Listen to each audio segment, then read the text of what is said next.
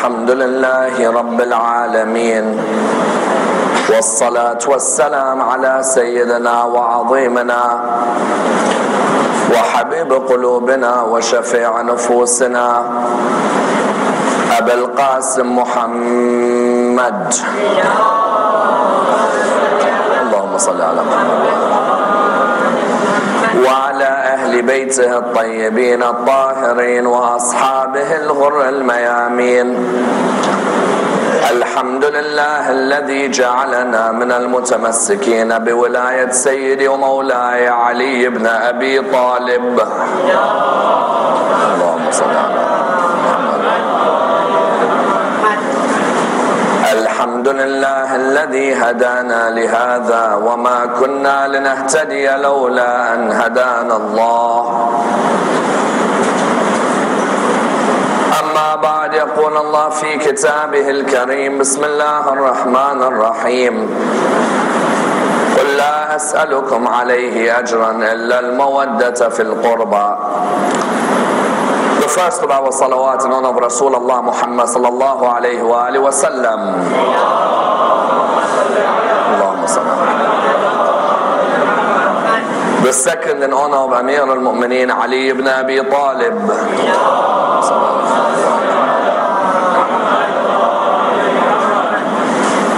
The third with your loudest voices in honor of the Imam of our time, Imam Sahib al-Asr wal-Zaman.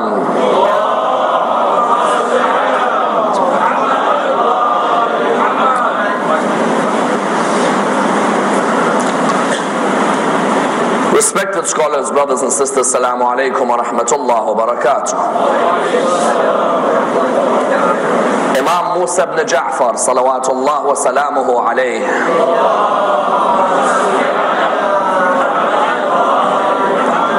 was born on the 7th of Safar in the 128th year after Hijrah, and died on the 25th of Rajab in the 183rd year after Hijrah. A man from whose life many a lesson may be learnt and many an outstanding principle may be derived, and a man revered for his patience, his humility, his piety, as well as his justice and the stand against oppression. Imam Musa ibn Ja'far unfortunately has not been studied in the way he should be. There are many who know of his existence, but not many who know about his impact, both spiritually in terms of the legacy he left behind for the religion of Islam, but at the same time in terms of his own character, from which there are so many lessons that can be learned, which can be applied to our everyday lives. When people go and visit his shrine in Baghdad, it is unbelievable to see the number of people who visit his shrine without knowing absolutely anything about his life. There are many who will go towards his shrine, stand there and pay their salutations and regards, but you don't see the same emotion shown by them as they show in other places of pilgrimage. And the reason is that many people do not know much about the life of Imam Musa ibn Ja'far. Had a person studied the life of Imam Musa ibn Ja'far in depth, then he would show a much greater respect and more emotion than the little emotion that is shown by people who have not studied his life. You find many who go to the shrine in Kadhmain and will admit that we have been to that shrine, but we do not know much about his life. We stand there, we ask God to forgive us, we ask God to help us, without really having studied the person or the persons buried in that shrine. Therefore tonight, let us examine this man who was tortured more than any other of the Imams of Al-Muhammad, and see what impact his life has on our lives today. The Imam, as we said, was born on the 7th of Safar. That's why normally the wilad or the birth of Imam Musa ibn Ja'far is hardly celebrated in our communities. Because Safar is normally a time of grief. It's a time when the family of the Prophet were taken towards the land of Sham. And therefore in many of our mosques, that period, the 40-day period, or in some cases a 68-day period until the Prophet's martyrdom, you find that many of our mosques will not necessarily honor his birth. He was born on the 7th of Safar in an area by the name of Al-Abwa. Al-Abwa was between Mecca and Medina. Mufaddal bin Umar narrates that Imam al-Sadiq salawatullah wa salamuhu alayhi had a home which was a place where he would visit on his journey, for example, towards Hajj, or on his journey from Mecca back to Medina. Mufaddal bin Umar says this place was in an area called Al-Abwa. He says, I used to remember seeing Imam al-Sadiq in the middle of the hottest day, plowing the earth and working. I would say to him, Imam, a man of your knowledge, and a man who everybody is willing to work for, why are you working like this? Why don't you let us do the work for you? To which our sixth Imam replied to Mufaddal by saying, and what is the shame in me earning a lawful living? Just like everybody else, there were prophets who all worked. Prophet Idris was a tailor.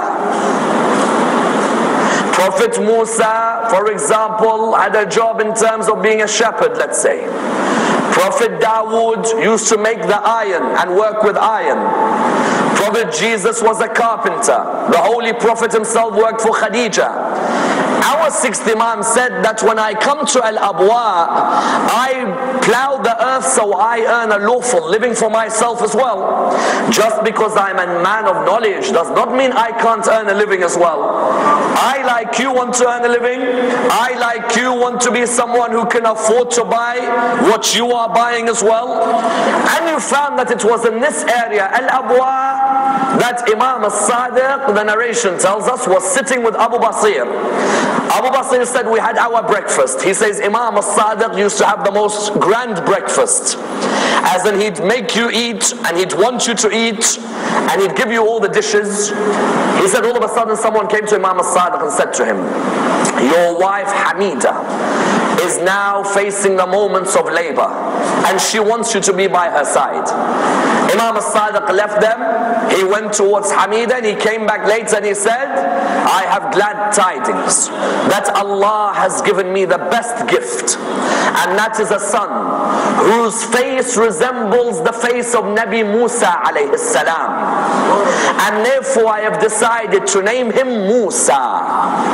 The only Imam of the Imams of Ahlul Bayt who you find is named after a prophet of God previous to the Holy Prophet is Imam Musa ibn Ja'far. Therefore you find Imam Musa ibn Ja'far, his father was Ja'far bin Muhammad. His mother was Hamida. Hamida was from North Africa. Someone asks the question, why would Imam al-Sadiq marry a woman from Africa? As in, doesn't Imam al-Sadiq have enough women to choose from in Medina? And on top of that, Imam al-Sadiq is a Sayyid. He's from the line of Amir al-Mu'mineen. Aren't Sayyids only meant to marry Sayyidas? Because would you believe in some of our communities today, you have some people who, when their son wants to get married, if their son is a Sayyid from the line of the Prophet, they will say to him, you can only find a Sayyida like you. The son says, but dad, I found a girl who is a good girl, with good piety, with humility, with forbearance, who's generous. No, we are Sayyids, we only marry Sayyids. If Imam al-Sadiq believed in this, why did Imam al-Sadiq marry a lady from North Africa? Imam al-Sadiq could have easily turned around and said, I am the son of Muhammad al-Baqir, who is the son of Zayn al-Abidin, who is the son of Ali ibn al-Hussein, who is the son of Hussein, who is the son of Ali.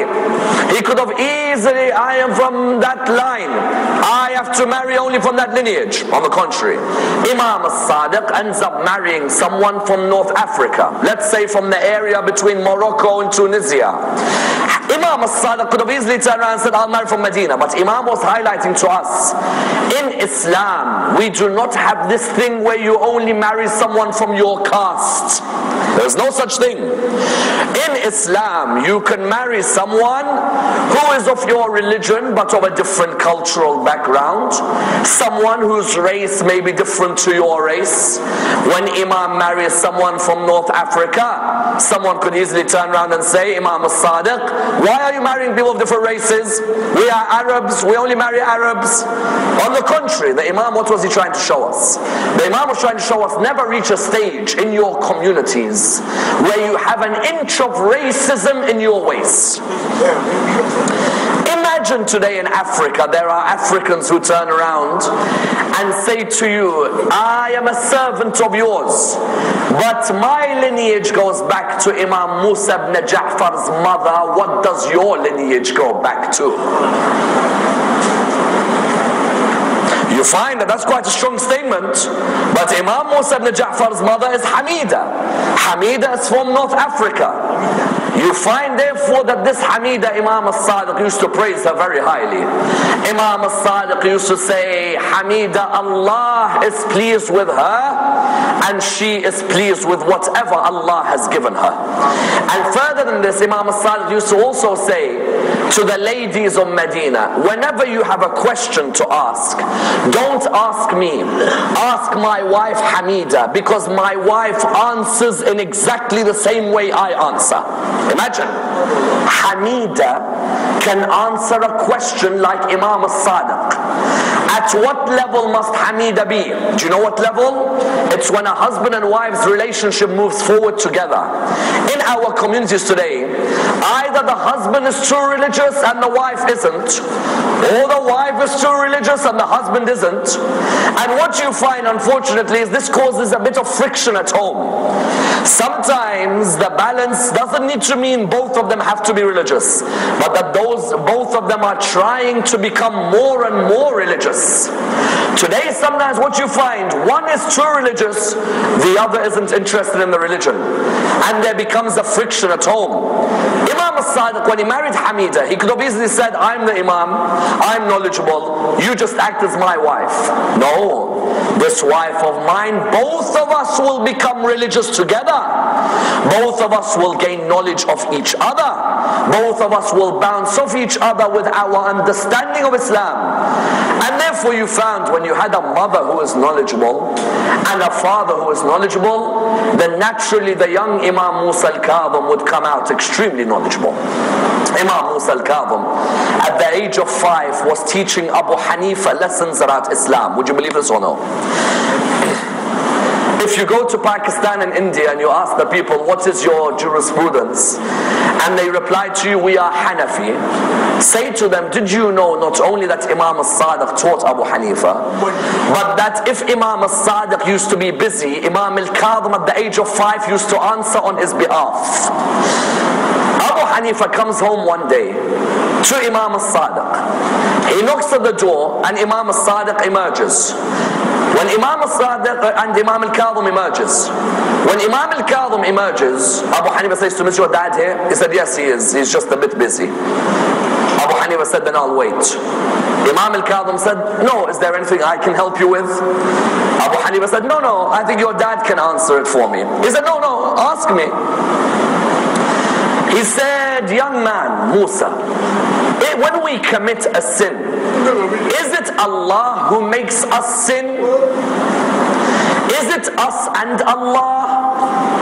Or is it us alone who commit a sin? It's a question many of us ask, isn't it? When I commit a sin, is Allah making me sin? Is it me and Allah? Or do I have the freedom of choice? Imam Musa ibn Ja'far said, oh Abu Hanifa, And know one thing, that Abu Hanifa was at an old age when Imam Musa ibn Ja'far answered him with this. He said to him, "Oh Abu Hanifa, if it is Allah who makes us commit a sin, then it's not fair He puts us in hell when He made us commit the sin. If it is us and Allah, once again it's not fair that we are punished when He was part of the crime. Therefore it is us who have been given the choice of free will. We can either stay away from sin or we can continue sinning." Imagine Abu Hanifa at his old age. Imam Musa ibn Ja'far at the age of 5 is already answering questions for him. Then on another occasion you find Abu Hanifa comes to Imam al-Sadiq one day. He says to him, "Ja'far ibn Muhammad, I saw your son Musa al-Kadhim praying today. I saw him, but I don't think he knows how to pray properly." Imam al-Sadiq looked at him, he said, "What do you mean?" He said, "When I walked past him in Salah, when someone walked past him in Salah, he didn't stick his hand out." Our brothers in other schools in Islam, if you walk past them in Salah, do not be surprised if their hand comes out like that. The reason is understandable, that they say that you shouldn't walk past someone in Salah, try and walk behind them. Sometimes you will walk past, inadvertently you'll see someone who'll actually put their hand out like that.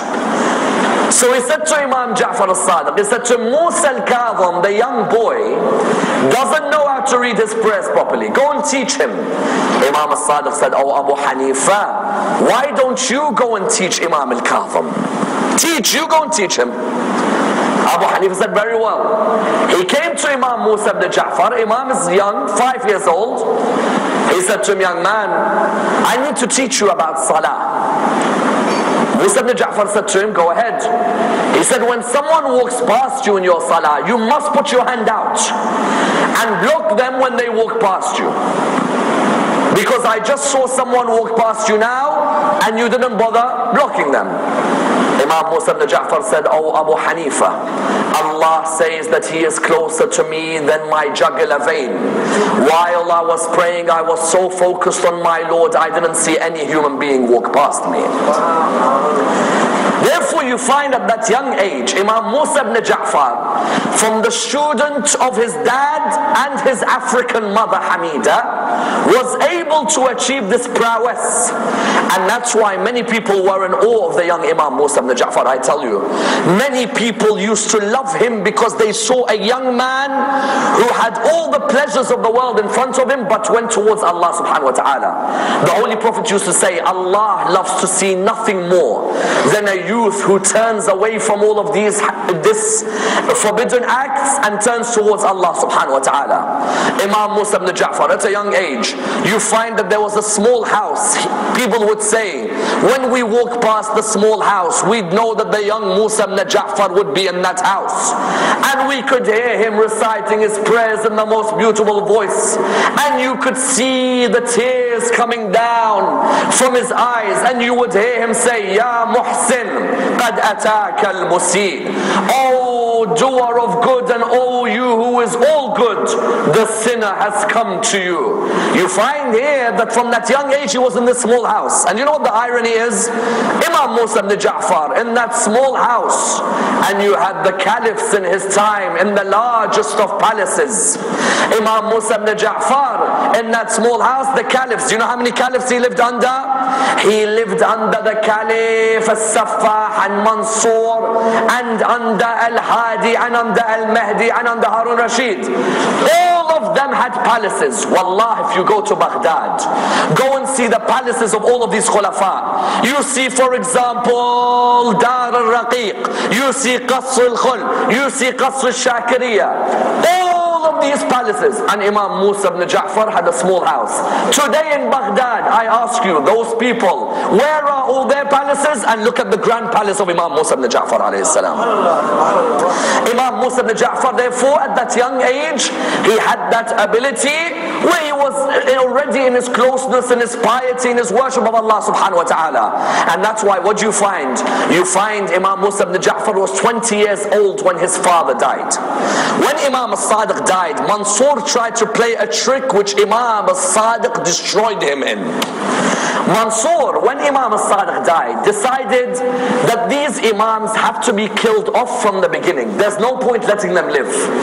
So Mansur wrote to his governor in Medina. He said, I have heard the news that Ja'far ibn Muhammad has died. Find out in his wasiyyah who has he written to be the leader after him and behead the person. The governor in Medina was called Sulaiman. Sulaiman got the will of Imam al-Sadiq. When he got the will, Sulaiman said, let me look, who's he written? Okay, Imam al-Sadiq has done this. Make sure you pray salah, make sure you bury me, make sure. And my successors are 5. Mansur al-Dawaniqi. Subhanallah. I tell you, these imams, wallah, we have them as a source of pride. Successor number 1, Mansur al-Dawaniqi. Number 2, Sulaiman, the one who's reading it. This person, his face became blue after hearing this. Successor number 3, Abdullah. Successor number 4, Hamida. Successor number 5, Imam Musa ibn Ja'far. Now Sulaiman is thinking, what do I do? As in number 1, Mansur is saying, behead whoever's on this list. And I'm on this list. And Mansur's on the list. And Musa ibn Ja'far's on the list. And also Hamida, Imam al-Sadiq's wife, on the list. Abdullah is on the list. So he wrote back to Mansur Dawaniqi. Mansur Dawaniqi said, has there any post come? Has there any post come? His servant said, yes. 1 letter came today. He said, give it to me quickly. The letter is Imam al-Sadiq's written down who his successor is meant to be. Mansur's like, continue. What does it say? Mansur al-Dawaniqi number 1. Sulaiman number 2. Abdullah. Mansur said, wait. What are you talking about? He said, Master, you said behead whoever it is. You're one of them. Mansur said, very well, leave these people alone. Leave them. Because if I have to behead the others, that means I have to get someone to behead me as well. If we're going to act out the will, alhamdulillah, Imam Musa ibn Ja'far, when this happened, was allowed to begin his imamah at the age of 20. And what do you find when he began his imamah? The first thing people noticed in his imamah was that he was a man who was able to restrain his anger, however much disrespect you showed him. Because I tell you, when we say his title is Al-Kadhim, do you know what Al-Kadhim means? In the Quran, in chapter 3, verse 134, there is the verse which says, وَالْكَاظِمِينَ الْغَيْظَ. Kadhim means the one who is able to restrain his anger in a moment of difficulty. Imam Musa ibn Ja'far, when they called him Al-Kadhim, do you know why? Because when he received the imamate at the age of 20, there were people who used to insult him and curse him. And never in his life did he ever reply back to them. And that's why each one of us should be a Kadhim. There's no point saying Assalamu alayka ya Musa ibn Ja'far if we don't have Al-Kadhim in our life. How many of us have an anger problem? When you look in the mirror, sometimes don't you admit you have an anger problem? And then when you have that anger problem, ask yourself, why am I not like my Imam Musa ibn Ja'far Al-Kadhim? When he was Al-Kadhim, Allah praised him by saying he's a man, when he is angry he restrains. Because one day Imam Musa ibn Ja'far was walking, this man came up to him and said to him, curse on your father and on you. Honestly, how do you reply to people like this? I don't know, is this a human or an animal?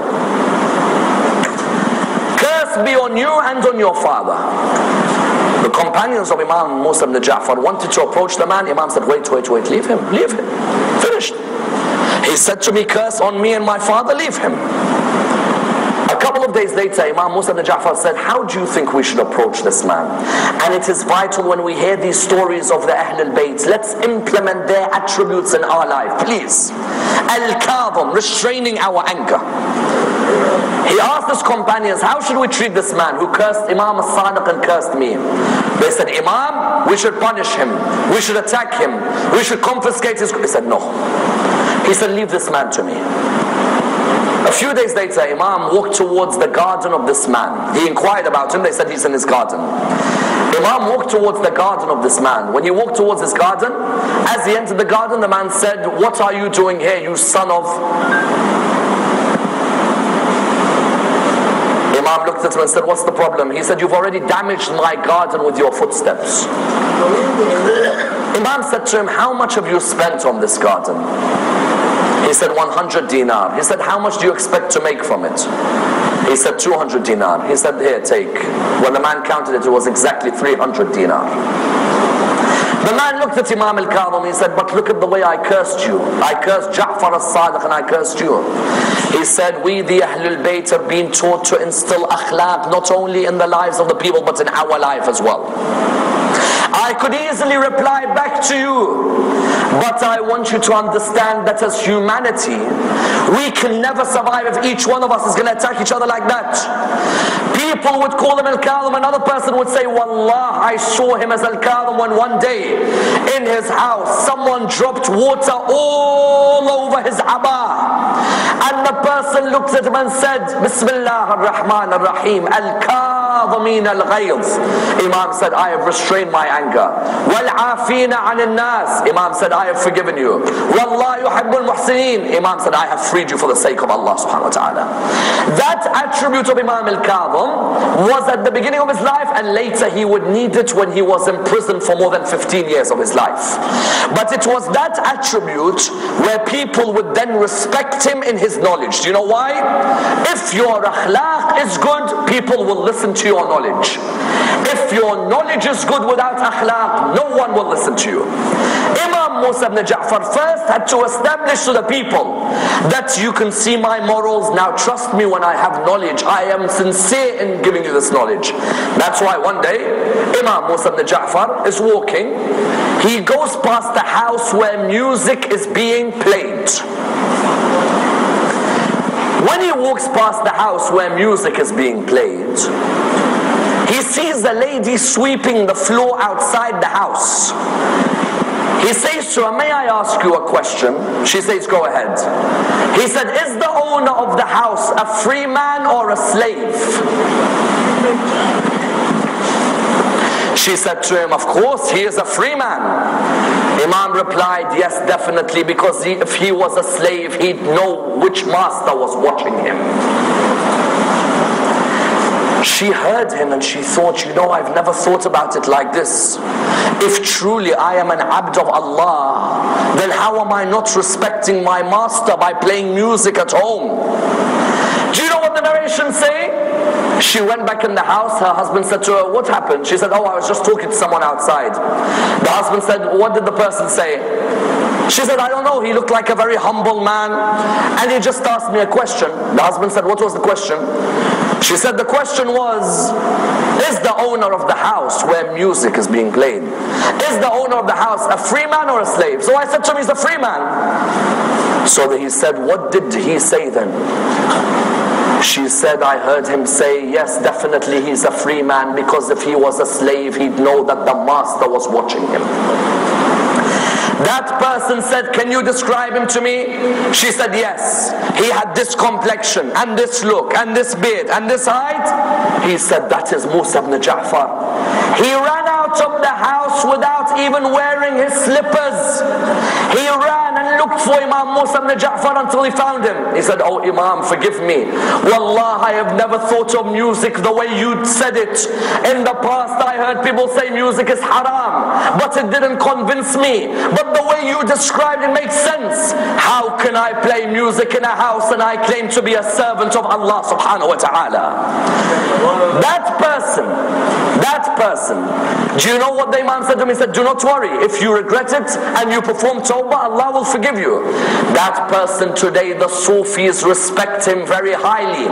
They call him Bishr al-Hafi. Al-Hafi in Arabic means the one who walks barefooted. They called him Bishr al-Hafi because he ran out of his house to Musa ibn Ja'far barefooted. But look at the lesson Imam Musa ibn Ja'far taught. He didn't say to him straight in his face, this, music is haram, you're going to be punished if you listen to music. No. He said, how in salah are you saying that you are an abd of Allah, yet in your house you are listening to the people who oppose Allah subhanahu wa ta'ala? Today, in Muslim households, or in Muslim weddings, or in Muslim gatherings, music, it's normal for a Muslim to come and play music. And when you see them and you say, what is this music that's being played? They say, well, you know what, at the end of the day, it's a celebration day and it's a one-off occasion. I remember one scholar saying that they said to me when I asked them on the first son's wedding, what is this? The father said, you know, it's my first son, please. When it was the second son, the father said, you know, it's my second son. When it was the third son, the father said, you know, this is the last one and that's it. There's none after this. You want to begin your first day in halal or in haram? You find Imam Musa ibn Ja'far said, is the house a person free or a slave? If he is a slave of Allah, he would never play such a thing. In other words, what did you find whenever Imam Musa ibn Ja'far would advise? There was a rational side to his advice. But truly, that aspect of him being kadhim was needed in his life. Why? Because I tell you, the amount of oppression they showed the Shia at that time was phenomenal. There has never been a period in Islamic history when the Shia of Al-Muhammad has been oppressed like when Imam Musa ibn Ja'far was Imam. I tell you, if you were to read the Khulafa who he had to live under, Shia could not even practice their faith. Do you know how the Shia had to practice? They had to employ taqiyya. Taqiyya is when you conceal your belief because you are in a state of life or death. Amongst the people who had to perform taqiyya, because of that time, you found many of the great companions of Imam al-Kadhim, Ibrahim al-Ja'fi, Ahmad al-Halabi, Ahmad al-Bazanti, amongst others, had to conceal their faith because of Imam Musa ibn Ja'far and because of the caliphs of the time. Because you know what these caliphs were doing? These caliphs were terrorizing any Shia of Al-Muhammad. Do you know Imam al-Rada has a hadith? When I read it, I couldn't believe the hadith. And tomorrow, inshallah, we discuss Imam al-Rada. Imam al-Rada says that if it wasn't for the event of Karbala, the worst tragedy to have affected our Ahl al-Bayt was the tragedy of Fakh. When I read Fakh, I decided to go and do my research. What is the tragedy of Fakh? For Imam al-Rada to say the worst tragedy which affected our Ahl al-Bayt was the tragedy of Fakh. Da'bal bin Ali al-Khuzai even has poetry about their graves in Fakh. Do you know what happened in Fakh? After Al-Mansur died, who became the caliphs? You had the brothers, you had Hadi and Mahdi. Hadi al-Abbasi had a governor in Medina who used to oppress the Shia so much that he made them every morning and every evening, if you were a Shia living in Medina, you had to come to his palace and sign up. Sign up, what does sign up mean? Means you literally just have to come sign your name so he knows that what you're doing or where you're hiding or what your movements are. Every Shia, man, woman, child, has to come in the morning, has to come in the evening and sign in the palace. In that time, the cousins of Imam Musa ibn Ja'far, Hussein bin Ali al-Khair, Hassan al-Aftas, this governor of Medina, the governor of Hadi, caught Hassan al-Aftas and whipped him 200 times in public for being a follower of Ahl al-Bayt. And on top of that, he spread out to the people that this man, because we caught him drinking, we have to punish him and we need to parade his body on a donkey. Hussein bin Ali al-Khair, cousin of Imam Musa al-Kadhim, went to this governor. He said, listen, number one, I know my cousin was not drinking. Number two, the punishment for drinking alcohol in Islam is 80 lashes. Why have you punished him 200 lashes? Number three, in Islam you don't parade a body on a donkey. That person said to him, who are you to speak to me like that? You and your Shia can't even practice your faith in my time. You have to come to my palace in the morning and in the evening. Get out. This Hussein bin Ali al-Khair decided to tell all the Shia, rise. Let's not sit and watch. This person is torturing us and we should not just sit there and watch this oppression. The narration was that Hassan al-Aftas went to the top of this man's palace. He removed him. He said, Hayya ala salah, Hayya ala al-falah, Hayya ala khayr al-amal. Everyone rise. The family of Ahlul Bayt rose under the leadership of Hussein and Hussein's sister Zainab. Do you see how history repeats itself? 100 years after Karbala, Hussein from the grandsons, Zainab from the granddaughters. This Hussein raises all of Al Muhammad, 232 members of Al Muhammad went to rise against these people. And you know what that Hussein told Zainab? Subhanallah, how history repeats itself. Hussein told Zainab, he said to her, my sister Zainab, when the blood reaches your ankles, then this paper of our followers, let it go with the blood, because we don't want our followers, if we die, to be caught. When Hussein got killed, that governor, do you know what he did? He took all the children of Al Muhammad who survived. He took them to Baghdad, to the Khalifa of the time, Al-Hadi. All these children were sitting in front of Al-Hadi. Imagine, you've got lots of children of Ahlul Bayt, grandchildren of Bibi Fatima. All of them in front of Al-Hadi. Al-Hadi looked at them, he said, who's these? They said, the grandkids of Fatima Zahra. He said, oh, they are the ones related to Musa ibn Ja'far? He said, yes. He said, very well, bring me a sword. They said to him, what are you going to do?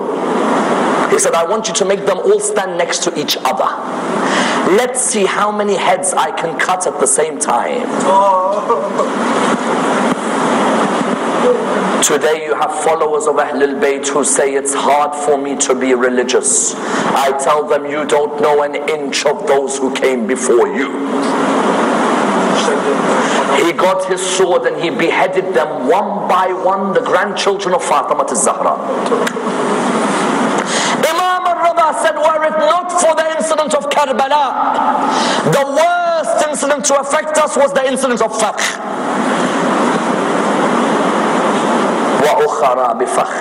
Graves which survived in Fakh.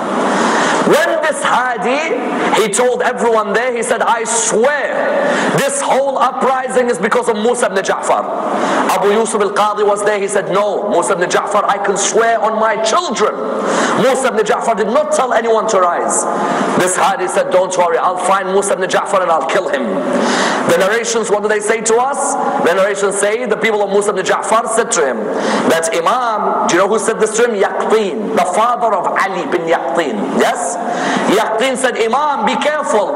This Al-Hadi al-Abbasi wants to come and find you and he wants to kill you. The narrations come and say to us that Imam Musa ibn Ja'far said, let me just recite Salah. He went to recite Salah. Then he recited Dua, Jawshan al-Saghir. Then after finishing Jawshan al-Saghir, he said, do not worry. You will hear news shortly that Al-Hadi al-Abbasi has just died. The news then came, Hadi al-Abbasi had just passed away. After Al-Hadi al-Mahdi, the worst caliph to treat an imam of Ahlul Bayt, Harun al-Rashid. Harun al-Rashid, if he found out you were Shia, you were beheaded. Harun al-Rashid would not allow anyone to come out and say they were Shia. Do you know how they used to have majalis in those days? Look at us today, alhamdulillah. Thousands of people sitting in a lecture, listening to the majalis of Ahlul Bayt. Do you know in those days what they would do? You would sell butter. While you're selling the butter, you teach your fellow Shia about Ahlul Bayt. As soon as the guard of Harun al-Rashid walks past, you then say, okay, 3 kilograms of butter, I will get it for you, don't worry. And that's why some of the greatest companions of Imam al-Kadhim, when Harun al-Rashid put Imam al-Kadhim in prison, some of his greatest companions had to come and ask him, what shall we do? Amongst them, Bahlul. You think Bahlul is a simple companion? Bahlul was a student of Imam al-Sadiq and Imam al-Kadhim. Bahlul came to Imam al-Kadhim in prison. He said, Imam, him and 2 other companions. They came to Imam al-Kadhim. They said, Imam, you are in prison. What shall we do? We, your followers. How do we spread your word? Imam said, Jim. Jim. Imam said, Jim. The first one thought Jim, part of the Arabic alphabet, Alif, Ba, Ta, Tha, Jim. The first one thought Jim means Jabal, mountains. So he went to live in the mountains. The second one thought Jim, Jala, Anil Watan. So he went to live in another country. Bahlul said, I know what Jim is. Jim is Junoon. I'm going to act Majnoon, crazy. But in my insanity, I will spread the word of Musa ibn Ja'far.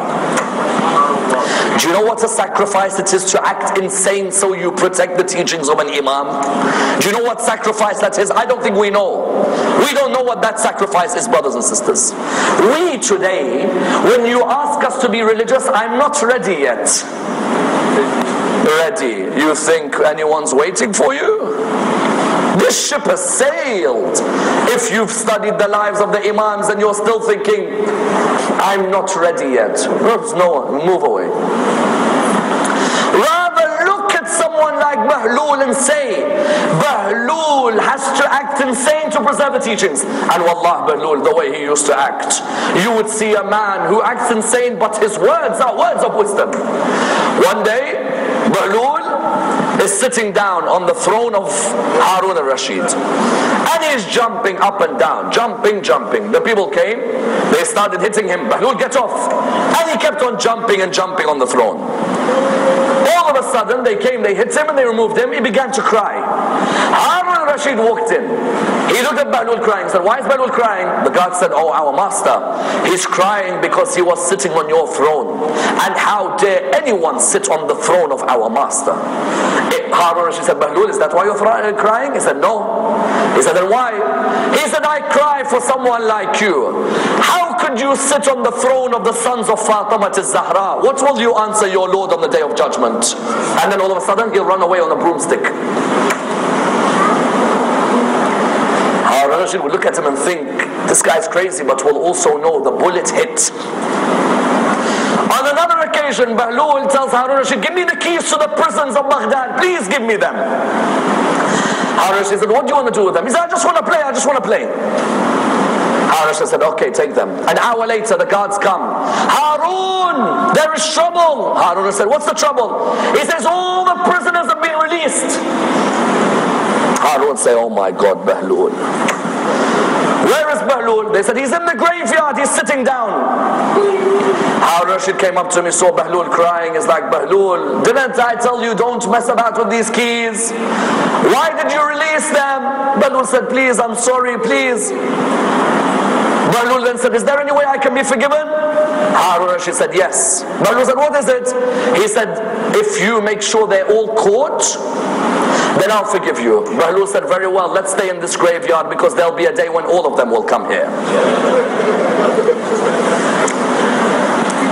Harun al-Rashid one day tells Bahlul, Bahlul, you are insane. I know you're crazy, but sometimes you say some extraordinary things. I don't know where you got them from. He doesn't know he got them from Musa al-Kadhim.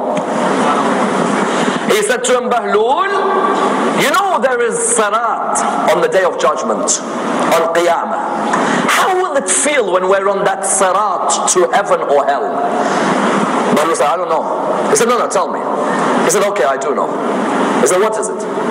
He said, get me a pot. He said, okay, I'll get you a pot. He bought the pot. He said, put some water in the pot. He put some water in the pot. He then said to him, light a fire under it, let it boil. Harun says, okay, we boil the water, there is fire. Bahlul said, now put a plate on top of it, on top of the pot. Harun said, okay, I'll put this big plate. Bahlul said, now we have to play a game. He said, what is it? He said, I have to stand on the pot and I have to say what I eat every day and what I drink every day and what I own in this dunya. And I have to say it, but I can't get off, even though the fire is under me. And then you have to get on and you have to say what you eat and what you drink and what you own in this dunya. So Bahlul got on. He said, my name is Bahlul. I eat a bit of bread, I drink a bit of water, and I don't own anything in this dunya. And he got off. Now it's your turn. My name is Harun Rashid. I drink alcohol and I drink and I also eat. Then he jumped off. Bahlul said, what's wrong? We didn't even get to the things you own and you jumped off already. So he said to him, what do you mean? He said, I just get boiled a bit of fire and you couldn't handle it. How will you handle the Ziarat when Allah asks you about your life? In other words, this Bahlul, do you think he acted insane because he wants to? No human wants to act insane. But he knew Imam Musa ibn Ja'far told him, so he preserves the teachings of Ahlul Bayt. Likewise, Ali bin Yaqtin was the minister for Harun al-Rashid. First, when he came towards Ahlul Bayt, he wrote a letter to Imam al-Kadhim. He said, Imam, how do us, the followers of Ahlul Bayt, do our wudu? Imam Musa al-Kadhim wrote back to him, he said, we perform our wudu by washing our face, and then washing our hands, and then wiping our head, and then washing our feet. Ali bin Yaqtin said, when I read the letter, I'm like, washing our feet? We don't wash our feet. We wipe our feet. But Imam Musa ibn Ja'far would not make a mistake. So what do I do? Do I wash or do I wipe? Someone who was jealous of Ali bin Yaqtin told Harun al-Rashid, I think that Ali bin Yaqtin is a lover of Musa al-Kadhim. Harun al-Rashid said to him, why? He said, because I've seen him talk about him. And he talks about him in a pleasant way. Harun al-Rashid said, Ali bin Yaqtin would never leave my way. This is not true. That person said, no it is, I promise you it is. Harun al-Rashid said, very well, tomorrow I will find out. The person said, how? He said, we'll go and spy on Ali bin Yaqtin in wudu. You know, there's a moment in your life where you either unconditionally submit to your Imam or you pick and choose what of Islam you like, isn't it? Thank you. Ali bin Yaqtin is reading a letter where Musa ibn Ja'far says to him, wash. Ali bin Yaqtin knows you have to wipe. But if Musa ibn Ja'far says wash, then you have to wash. Harun al-Rashid is watching through the window. Ali bin Yaqtin is doing his wudu, washes his face, washes his hands, wipes his head, and now the crunch time. Do I listen to my Imam or do I make up my own Islam? As he's coming to his feet, he says, I have to listen to my Imam. He began washing his feet. Harun al-Rashid said, I told you he hasn't joined Musa al-Kadhim. Look, he washes his feet like we wash our feet. Imam directed them that do not worry, if I'm in prison, you can be my representatives when I'm away. And that's why when people today say to me, Sayyid Ammar, we are with an Imam who's in Ghaiba. We already had an Imam called Musa ibn Ja'far in Ghaiba. And do you know why he put him in prison? You know why Harun al-Rashid put him in prison? Two acts, two reasons. The first reason is Harun al-Rashid looked at Imam Musa ibn Ja'far one day. He said to him, why do you, the sons of Ali ibn Abi Talib, think you're better than us, the sons of Abbas? Remember, these are cousins. Imam al-Kadhim is from the line of Abu Talib. Harun al-Rashid is from the line of Abbas. Abu Talib and Abbas are brothers. But sometimes cousins can hate each other, not just love each other. The narration states that Harun al-Rashid said, why do you think you're better than us? Imam Musa ibn Ja'far said, Harun, we come from Abu Talib, you come from Abbas. Rasulullah's father Abdullah is from the same father and mother as Abu Talib, whereas Abbas, his mother is different.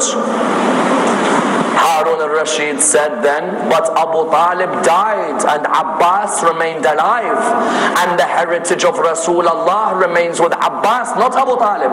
Imam al-Kadhim said, yes, but the heritage of Rasulullah remains in his child, not in his uncle, and we are the sons of Fatima.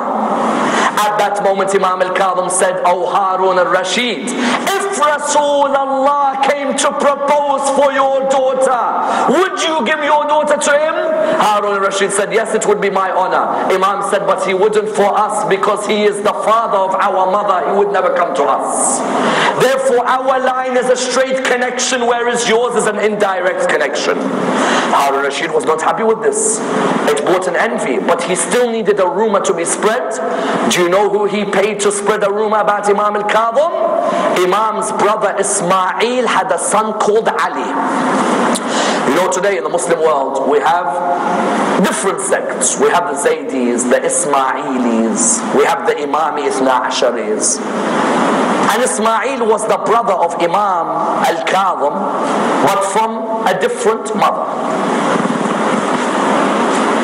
The narrations, what do they say to us? The narrations say to us, Ismail had a son by the name of Ali. Yahya al-Barmaki told this Ali that we will pay you a certain amount of money. And by the way, Ismail died before Imam al-Sadiq. Ismail died before Imam al-Sadiq. Some of the Shia of the time believed because Ismail is the eldest son, that means he should be the Imam after. And even if he's dead, his son should be the Imam. Whereas we say in the school of Ahlul Bayt, it doesn't mean because you're the eldest son you should be the Imam. It's who Allah has chosen who should be the Imam. Ali ibn Ismail, Yahya al-Barmaki told him, we'll pay you a certain amount of money if you come from Medina to Baghdad and you spread rumors about Musa ibn Ja'far. The narrations say, Ali ibn Ismail, Imam Musa ibn Ja'far's nephew, just before he left, Imam said to him, where are you going? He said, I'm going to Baghdad. He said, why? He said, I have debts which I need to pay. Imam said, Ali, I'll pay your debts. You don't need to go to Baghdad. The narration say, Ali said, no, I want to go. Give me a piece of advice, oh my uncle. Imam said, do not be the cause of the bloodshed of me and my family.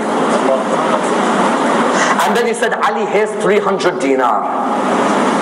One of Imam's companions said, Imam, why did you give him 300 dinar? Don't you know this man what he's going to do? Imam said, Rasulullah used to say, look after your relatives. If you look after your relatives, if your relatives do evil to you later, that's Allah's concern, not yours. You do good to your relatives. What they do after, Allah will judge them. You know this Ali? He went all the way to Harun al-Rashid.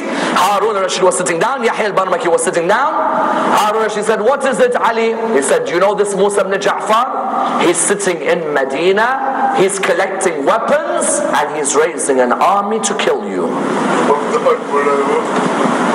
All for money. Imam Musa ibn Ja'far didn't raise any army. He didn't have any weapons. Harun al-Rashid said, oh people, did you hear this? They said, yes. He said, now do you allow me to put him in my prisons? The people said, yes. Ali ibn Ismail, Imam al-Kadhim's nephew, said, can I have my envelope? He gave him the envelope.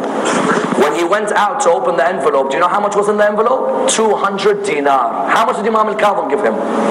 300. When he saw the 200, he couldn't believe it. He choked and he died at that moment. He let down his uncle, and from there Harun al-Rashid took over Imam al-Kadhim's life. Imam al-Kadhim, they moved him from prison to prison. More than 15 years he spent in prison. The first prison was in Basra. Then they took him to Qantara prison. Then they took him to the prison of Fadl ibn al-Rabi'. Do you know Fadl ibn al-Rabi'? Do you know one day what he said? You know Imam Musa al-Kadhim, when he first entered prison, you know what his first words were? Ya Allah, all my life I have asked you to give me the honor of worshipping you in a place alone. I now thank you that you've given me this honor. Would you say that if you were in prison? Would you? Ya Allah, all my life I've asked you to let me be in a place where I can worship you alone. Now thank you. Would you say that? Prison makes a human being get destroyed sometimes. Fadl ibn Rabi' when Imam Musa al-Kadhim was moved from Basra prison, then to Qantara prison, then to Fadl ibn Rabi''s prison. Fadl ibn Rabi' told Ahmad al-Qazwini, he said to him, Ahmad, come with me to my prison. So he came. He said, what do you see in the prison? He said, I see a man, I see a white robe. He said, no, look closer. He said, no, I see a white robe. He said, no, that's Musa ibn Ja'far in sujood. The whole time in prison, he studies in his sujood. He says Harun al-Rashid sent the most beautiful girl in the whole of Arabia into Musa ibn Ja'far's prison. And when she entered the prison, she said to Musa ibn Ja'far, oh man, whatever you want from me, I'll give you. And he didn't reply. Whatever you want, I'll give you. And he didn't reply. The third time she said, please, whatever you want, I'll give you. The Khalifa sent me. She says that he turned around to me and he said, oh lady, why would I want what you offer when Allah has offered more? Said by the time the guards entered the prison, they saw Musa ibn Ja'far in sujood and the lady behind him in sujood. And he sent people into the prison who didn't speak Arabic. They came out as Muslims. He said, what's wrong with you? You people were meant to kill Musa ibn Ja'far. They said, the man started speaking to us in our language. And we became Muslims from his words. Fadl ibn Rabi' used to say, how can I torture a man? In the daytime he is fasting, in the night he is praying. Then after that they took him to the prison of Fadl bin Yahya, until at the end they took him to the prison of As-Sindi. As-Sindi. Do you know what his prison was? May Allah bless the soul of Imam Musa ibn Ja'far. All those years in prison. You know what his prison was? The other prisons, they were tight spaces. As-Sindi's prison was the type of prison where it's a narrow pole and they make you stand inside it so that you can't sit. And on top of that pole they put a rock so that you could not know the difference between day and night. And Imam Musa ibn Ja'far used to say to the guards, I do not know the difference between the day and the night. When you want to pray your salah, I beg you come and tell me so I can at least attempt to pray my salah. And you know there is a hadith which hurts you. That the one day they removed the rock, the time when they'd removed the rock from the top of his pole where he was in, he tried to look outside for some of the daylight. All of a sudden a man came and smacked him and hit him with his legs. And they began to kick the face of Imam Musa ibn Ja'far. Do you know how many people visit Imam Musa ibn Ja'far and don't cry by his grave? Do you know? Because they say we don't know anything about his life. No Imam of Ahl al-Bayt was tortured like Musa ibn Ja'far. No Imam. Aba Abdullah, there is no day like Aba Abdullah. But there are no years like Imam Musa al-Kadhim. And at the end Imam Musa al-Kadhim in prison is the only Imam. And I say, Ya Allah, I don't know how much they tortured Imam al-Kadhim in prison. But imagine an Imam. Normally Imams of Ahl al-Bayt can take anything. Imagine Imam al-Kadhim, his last dua in prison, Ya Allah, all my years I asked you to allow me to worship you alone, and I thank you for that honor. But Ya Allah, I beg you now, release me from the prison of Harun.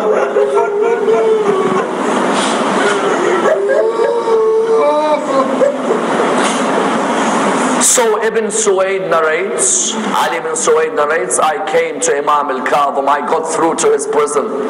I spoke to him, I said, Imam Musa ibn Ja'far, when are you coming out? Your Shia are waiting. And Imam Musa ibn Ja'far said, oh Ali, on Friday in the morning on the bridge of Baghdad, I will be out. You know where I am heading.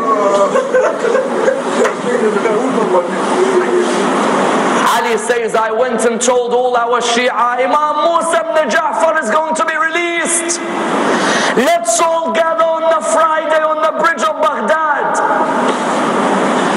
says, on the Friday we went to the bridge of Baghdad and we heard a man saying, there is a janazah here. He said, we went and we saw a body lying on the ground on the bridge of Baghdad. He said, we came towards the body, we were wondering whose body is this? When we came near the body, we saw it was Imam Musa ibn Ja'far's body on the bridge. He says, we came near the body. He said, I had a doctor who was a Christian. I said to the doctor, oh doctor, come and look at this body. When the doctor came and looked at this body, the doctor looked at me and he said, does this man have any family? I said to him, why? He said, because they should ask for blood money. I said, why? He said, because the poison had surrounded his whole body. And that's why I tell you a story which I know of firsthand. Sheikh Ahmed al-Wa'ili, may Allah bless his soul, one of the greatest reciters in Islamic history.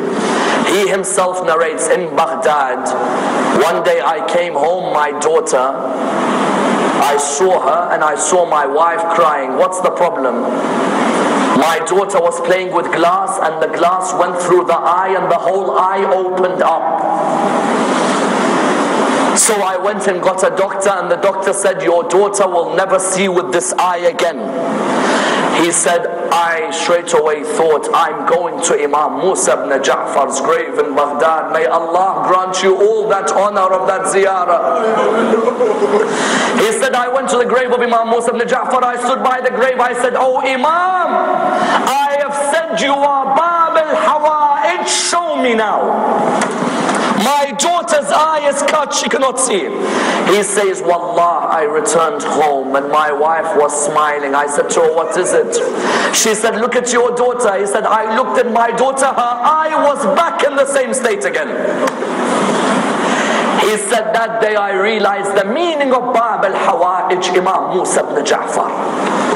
That when the Christian doctor came back, he saw her eye, he said, I cannot believe that the eye has come back like this. The eye was completely cut and now it's back to normal. Therefore, do not forget on a night like this to ask through Imam Musa ibn Ja'far. Ask your hawa'ij. On a night like this, raise your hands, brothers and sisters. Raise your hands if you can. Raise your hands and we pray to Allah to raise us with Imam Musa ibn Ja'far. The man who in his ziyarah we say, oh man who was put in the prisons of Harun al-Rashid. We pray to Allah subhanahu wa ta'ala for all our Muslim brothers around the Islamic world, especially our brothers in Bahrain and all our brothers who are facing hardship in the world today. We pray to Allah to raise us with Imam Musa ibn Ja'far alayhi salam, to allow us to receive his intercession in this world and the hereafter. For all our brothers who are ill, we pray to Allah in the name of the one who was ill at Karbala, Imam Zayn al-Abidin. We pray to Allah with the following dua. Bismillah ar-Rahman ar-Rahim. Amman yujibu al-mudtar idha da'ah wa yakshifu as-su'. Amman yujibu al-mudtar idha da'ah wa yakshifu as-su'. Amman yujibu al-mudtar idha da'ah wa yakshifu as-su'. Amman yujibu al-mudtar idha da'ah wa yakshifu as-su'. Amman yujibu al-mudtar idha da'ah wa yakshifu as-su'. Inshallah, tomorrow we will continue with the biography of Imam Ali ibn Musa al-Rida. We pray to Allah subhanahu wa ta'ala the Surah Al-Fatiha, but before it the loudest of your salawat. Allahumma salli ala Muhammad.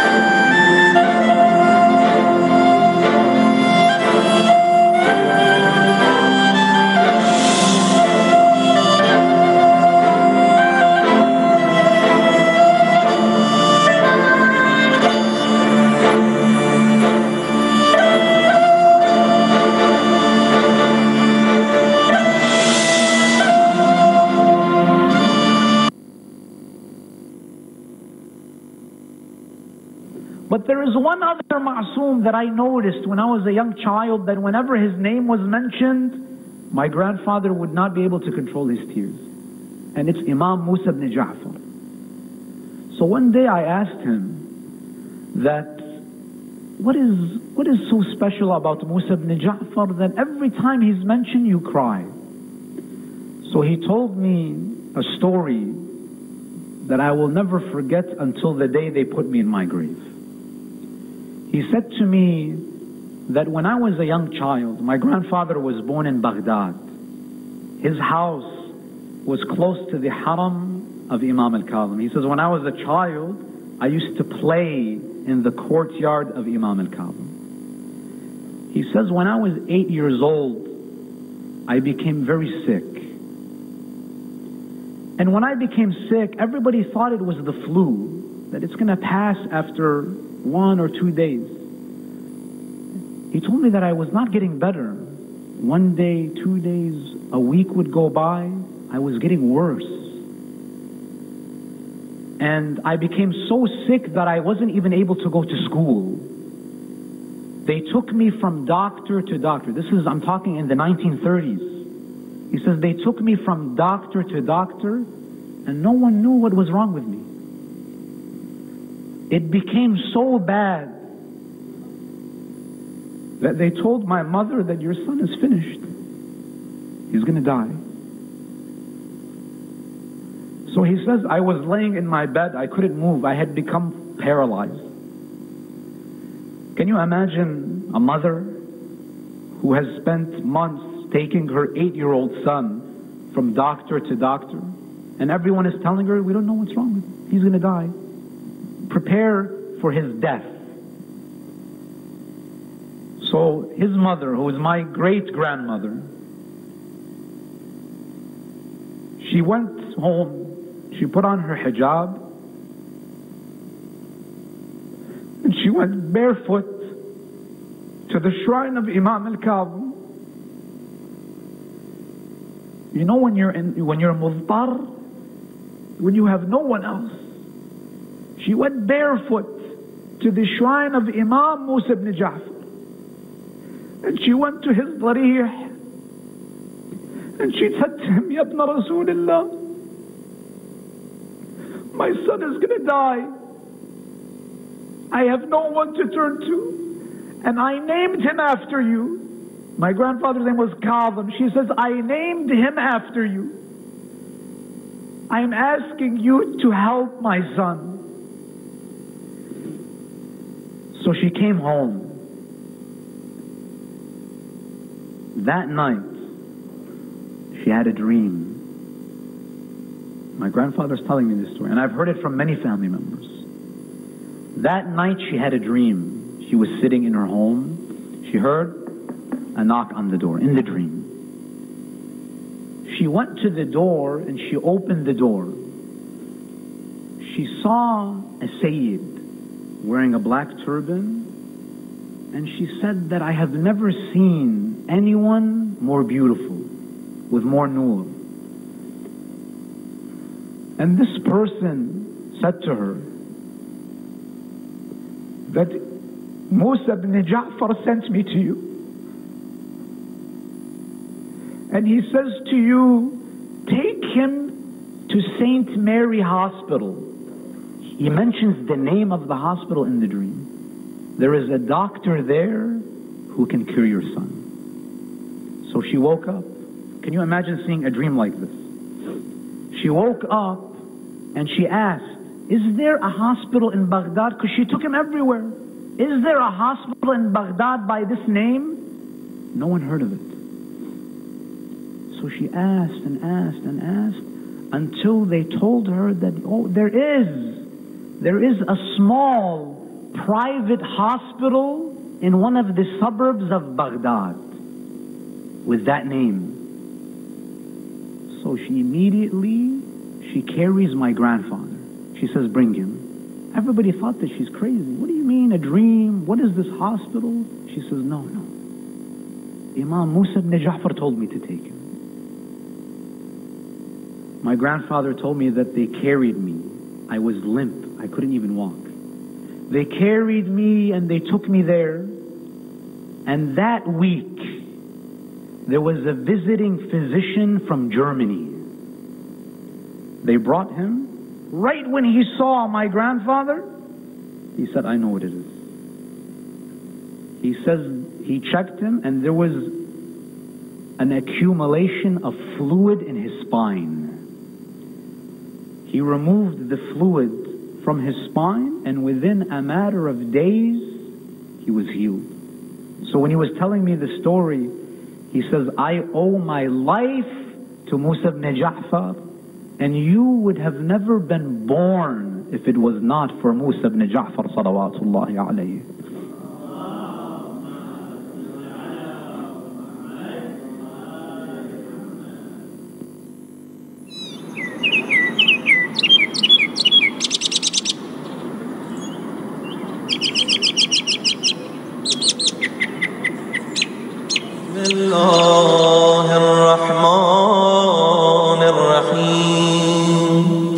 السلام عليك يا حجة الله في أرضه السلام عليك يا عين الله في خلقه السلام عليك يا نور الله الذي يهتدي به المهتدون ويفرج به عن المؤمنين السلام عليك أيها المهذب الخائف السلام عليك أيها الولي الناصح السلام عليك يا سفينة النجاة السلام عليك يا عين الحياة السلام عليك صلى الله عليك وعلى آل بيتك الطيبين الطاهرين السلام عليك عجل الله لك ما بعدك من النصر وظهور الأمن السلام عليك يا مولاي أنا مولاك عارف بأولاك وأخراك أتقرب إلى الله تعالى بك وبآل بيتك وأنتظر ظهورك وظهور الحق على يديك وأسأل الله أن يصلي على محمد وآل محمد وأن يجعلني من المنتظرين لك والتابعين والناصرين لك على أعدائك والمستشهدين بين يديك في جملة أوليائك يا مولاي يا صاحب الزمان صلوات الله عليك وعلى آل بيتك هذا يوم الجمعة وهو يومك المتوقع فيه ظهورك والفرج فيه للمؤمنين على يديك وقتل الكافرين بسيفك وأنا يا مولاي فيه ضيفك وجارك وأنت يا مولاي كريم من أولاد الكرام ومأمور بالضيافة والإجارة فأضفني وأجرني صلوات الله عليك وعلى أهل بيتك الطيبين الطاهرين.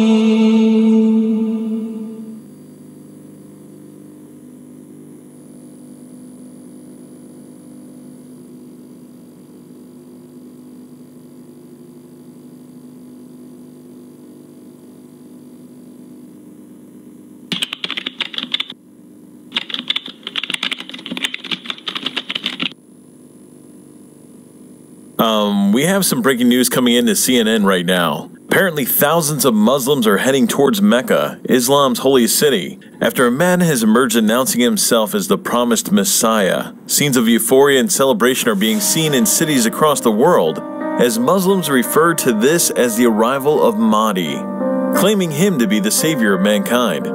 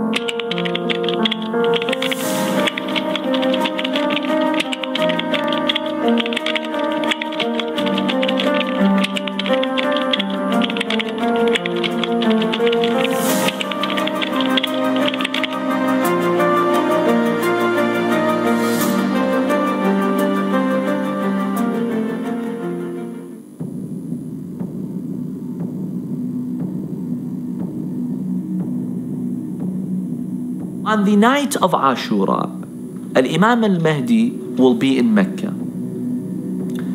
313 of his close companions will be gathered around him in the Grand Mosque in Masjid al-Haram. Allah subhanahu wa ta'ala will bring them to the Imam. So this is his closest inner circle. When he starts his revolution, he starts it with these 313. So he prays Salat al-Maghrib and Isha. After Salat al-Isha, he stands by the Kaaba.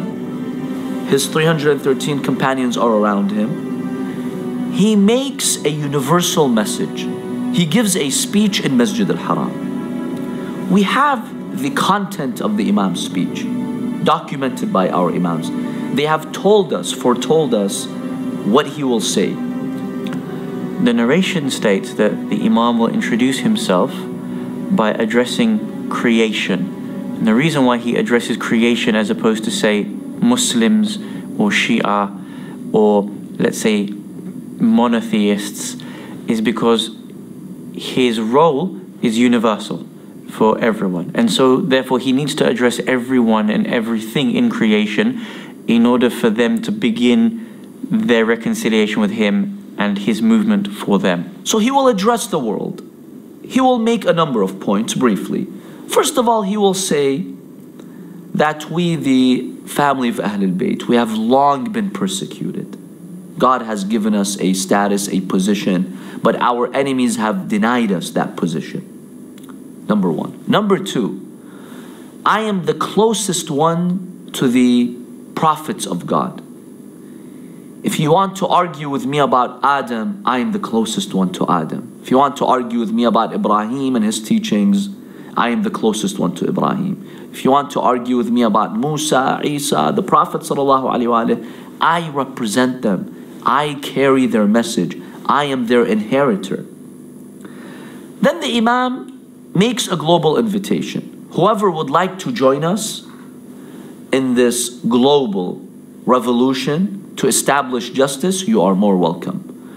The Imam ﷺ invites Muslims specifically to revive the teachings of the Quran. He will tell them that you have abandoned the book of God, you have abandoned the Quran. Now it's the opportunity to revive the teachings of the Quran.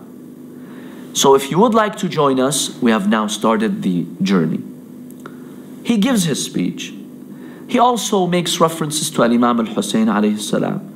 He says, my grandfather Imam al-Hussein was unjustly killed, and I am here to seek revenge by establishing justice. Because why was Imam al-Hussein killed? Because he represented justice. So I'm continuing that message.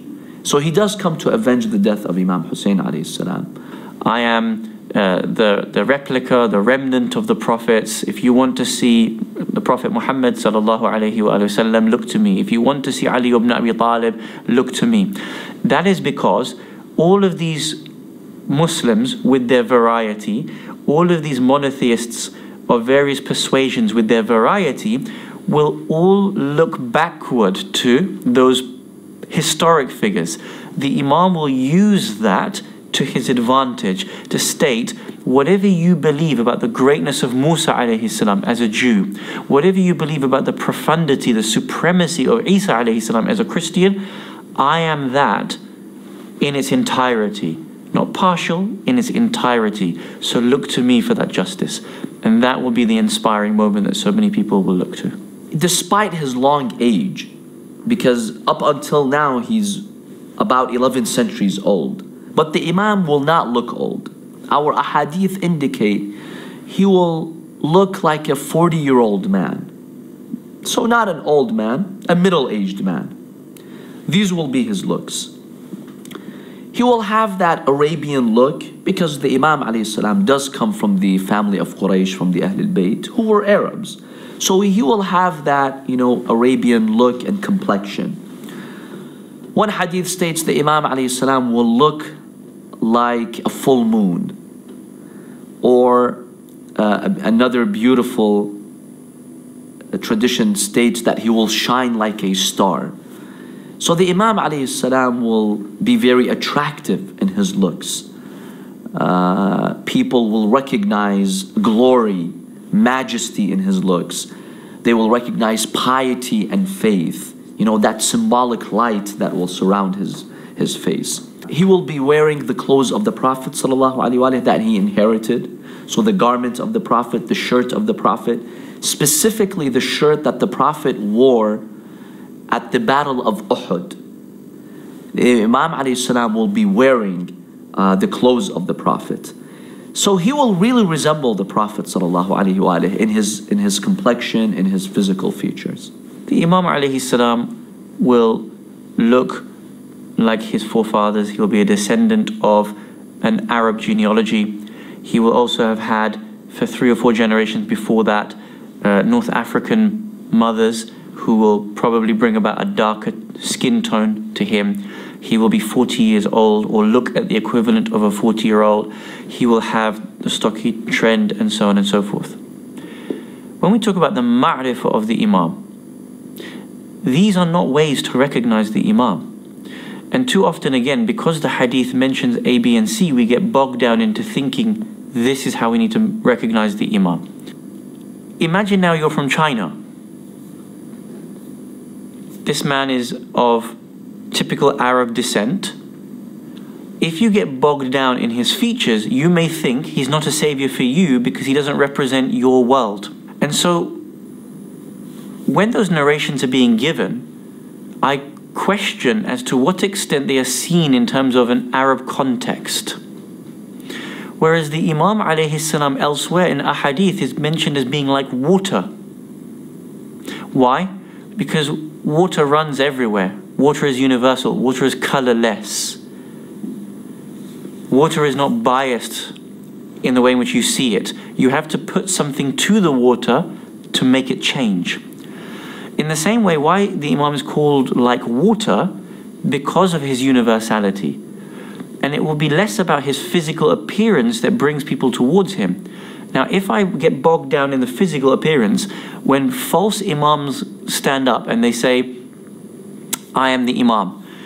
If I get bogged down to the physical appearance of what the Imam looks like, I may choose that false Imam. Or if I'm of a different physical appearance and I don't recognize the Imam because of physical appearance, I will have rejected the right Imam. Both scenarios can take place. According to authentic narrations, when the news of the Mahdi's return reaches the Sufyani in Syria, he will order his army to advance from Medina towards Mecca, with the hope of assassinating the Mahdi. However, when the army reaches an area called Al-Bayda in the Arabian desert, the ground will split and engulf the entire army. The incident is known as Al-Khasf Al-Bayda and is amongst the definite signs of the return of the Mahdi. So now the Imam alayhi salam starts on his mission. Once that army is out of his way, the Imam, peace be upon him, is waiting now for his second circle of supporters.